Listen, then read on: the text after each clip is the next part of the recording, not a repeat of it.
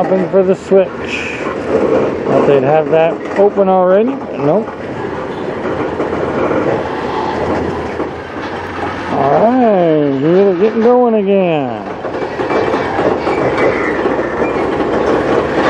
This is an all-tanker train. This is a local. This is industrial. Stays within the Chemical Valley area. It's the only CSX train in this entire area. It goes both directions. It goes one way and then it comes back a little while later the other way.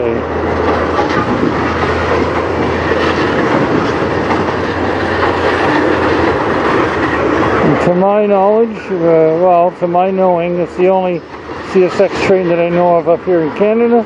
I know there are several more, but it's the only one that I know of. If you know of any more, if your area's got a local CSX, leave a comment where it is down below. It'd be kind of neat.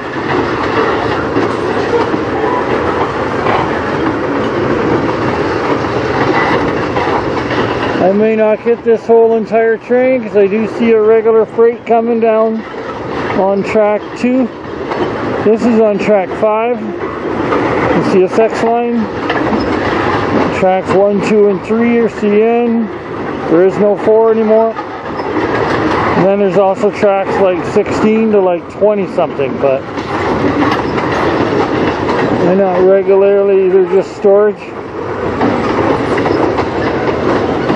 I don't think I will get this whole train.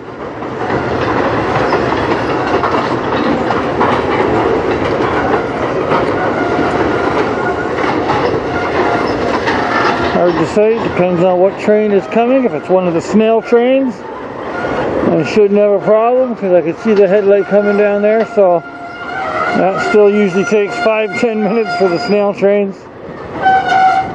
Oh, this guy's slowing down again anyway. I'll probably cut it off right about here. There's still... Oh, no, I guess not.